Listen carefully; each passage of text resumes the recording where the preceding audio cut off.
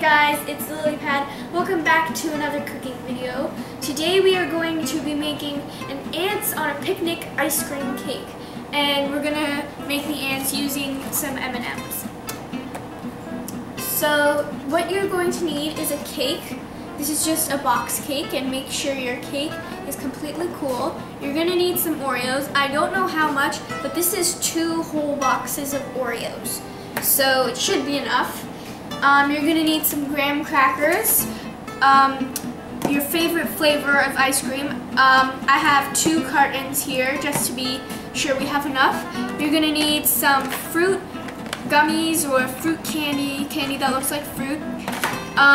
And if you you can use green frosting, but I'm using mint chip, and I don't like frosting on ice cream cake.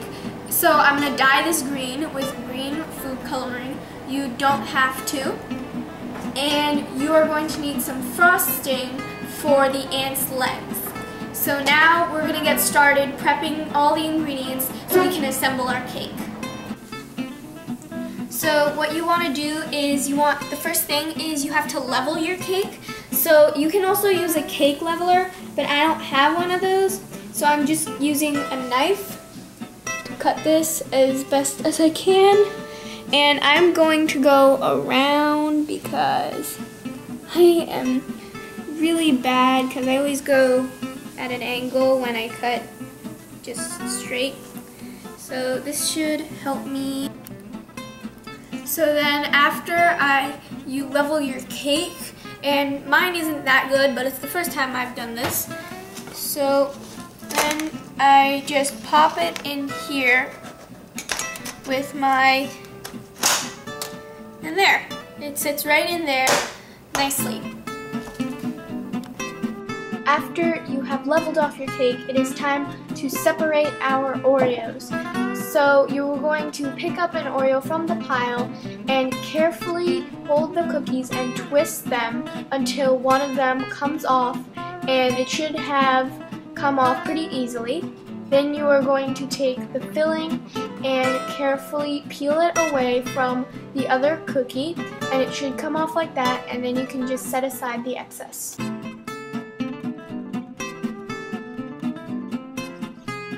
Here are all of our cookies that we made.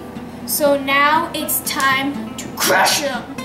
So now that I have all my Oreo cookies, you're just going to take a plastic bag and load your cookies into it. If you have a big enough bag, which I don't know, you might have, then you can load all of them in at once, but I am just doing small sections at a time.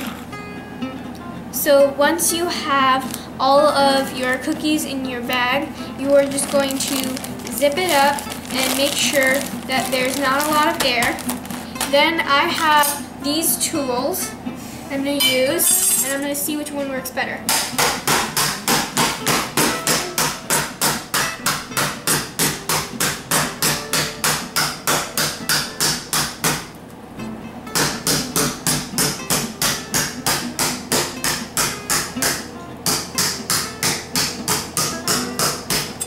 And I'm going to try this one.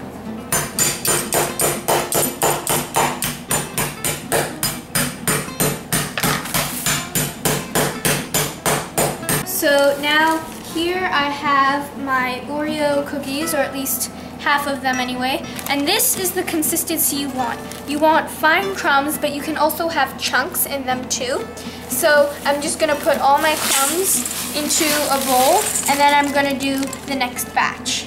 So now, because I don't like to use frosting, and you know, this ice cream is not artificially colored, so I'm gonna dye it green with some food coloring.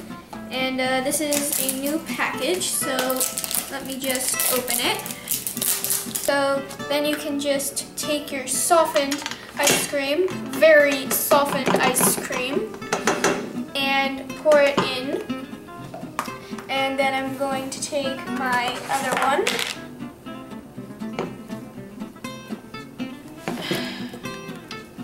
There we go. then I'm just going to add some food coloring. And I'm going to use a lot because this is a lot of ice cream. It's 2 whole cartons. And then I'm just going to mix this all up until it is a nice green. So now you're going to mash up your graham crackers for the anthill, for the ants. And you don't need that many graham crackers, so I'm just going to mash up 3. And again, you're just going to use the same technique as the Oreos. You're just going to put it in a bag and then mash it. So now I've finished mashing, and these need to be a lot finer crumbs than the Oreos because you're gonna use it as sand on the anthill or dirt, and dirt is a lot finer than the crumbs of the Oreos you want. So make sure it's very fine and even crumbs. So now that we have our cake here, it's time to start assembling our cake. So you are going to put the first layer of Oreo cookies down. So just spread it like this, a little bit. And don't use all of it because you're gonna need the other half. And just spread it out and pack it down into your cake so that it is a nice firm layer.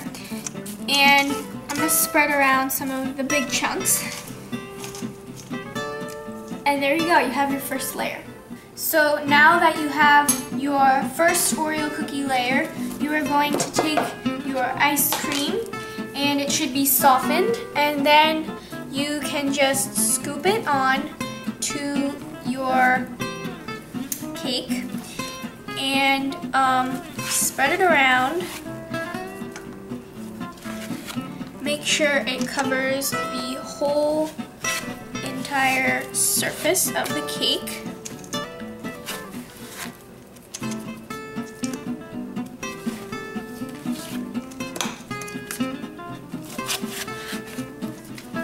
And then you're just gonna spread out all of the ice cream.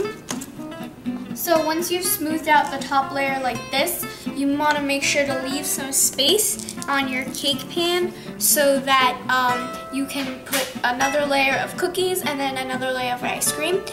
So now for the first layer to set, you just have to pop this in the freezer until it's set.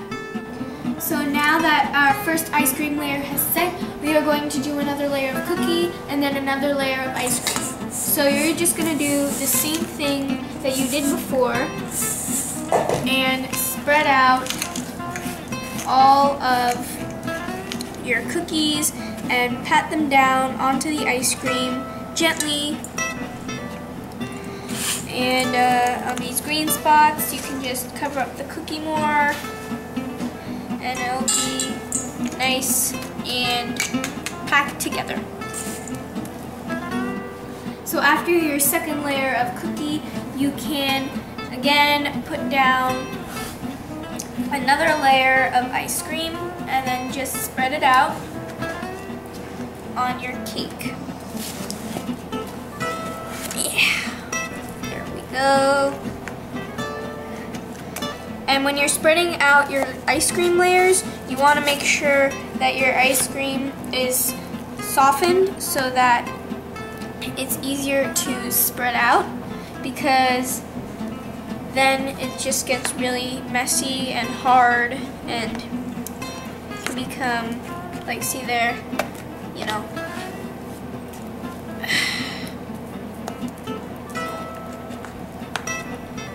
And so then after that, you just smooth it out, and when you're smoothing it out, you want to smooth it in one direction. And you can do as many layers of ice cream and cookie as you want, as long as you have enough.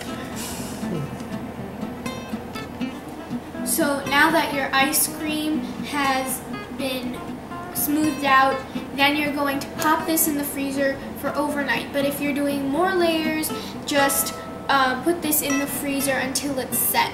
But on your last layer, you definitely want to make sure you freeze it overnight so that it's nice and hard so that we can make our ants.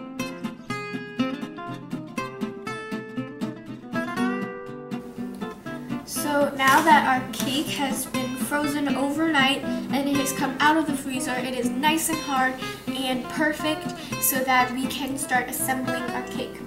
Here, I molded my cake scraps together, and since this was a really moist cake, it didn't need any frosting, but you can use whatever you have to mold the anthill. So I'm just going to lift it up and place it over here on my cake and make a little hole where with my finger where the ants are supposed to go in. So now you're going to take your graham cracker crumbs that you mashed the day before and just sprinkle them onto your cake anthill. And it's definitely okay if some cake shows through, because then it'll look like dirt mixed with some lighter dirt or some sand, you know, however you want to think of it. So once you've finished sprinkling your anthill with graham cracker crumbs, you're going to make your ants. I have separated some brown and red M&Ms from my whole bunch, and I'm going to make some regular ants and some red ants. And the way you assemble an ant is you take 3 M&Ms of the same color and you just place them in a row with the M side down. And then you're going to press that in and put some chocolate frosting into a bag or a piping bag and cut a really small hole or put a really small tip, and you are going to pipe legs onto your ants.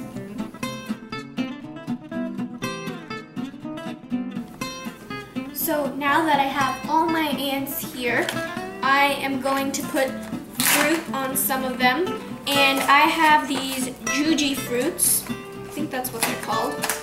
And what I'm going to do is take my icing and pipe a dot of icing on the middle M&M and place a little fruit on there, so it's like an ant is carrying it on his back.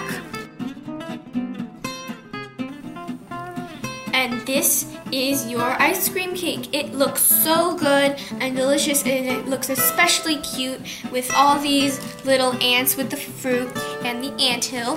And if you guys have any more designs that you want to do, you can totally make them with candy. With candy you can basically make anything. And I hope you guys enjoy this video. Please remember to like, comment, and subscribe to me. That's Lily Pad. And I will see you guys next time. Bye.